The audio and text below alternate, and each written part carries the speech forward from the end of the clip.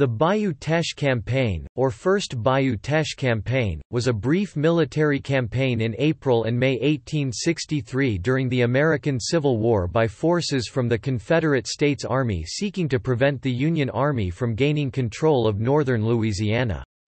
Union forces were seeking to gain a foothold on the Red River as a prelude to besieging Port Hudson, a Confederate strong point on the Mississippi River. A second campaign, featuring a series of maneuvers in the same region from October until November 1863, is often referred to as the Second Bayou Teche Campaign.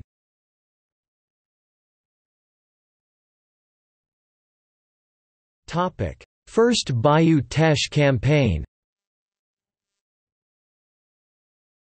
In March 1863, Union commander Nathaniel P. Banks, headquartered near New Orleans, wanted to drive back the Confederate forces in western Louisiana and secure a route to connect with the Mississippi River north of Confederate-held Port Hudson. Using a combined force of infantry and Union Navy vessels, Banks advanced up the Teche against Confederate units under the overall command of Richard Taylor, son of former U.S. President Zachary Taylor.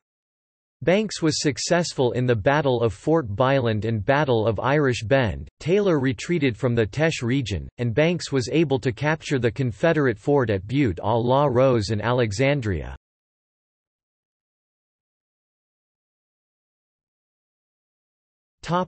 Second Bayou Teche Campaign.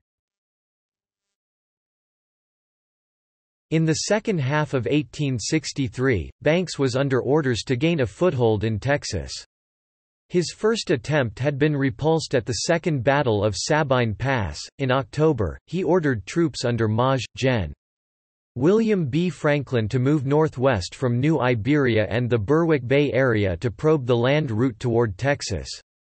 The difficulty of the route, the resistance from Confederates, and the success of a coastal operation in Texas led to the termination of Franklin's advance.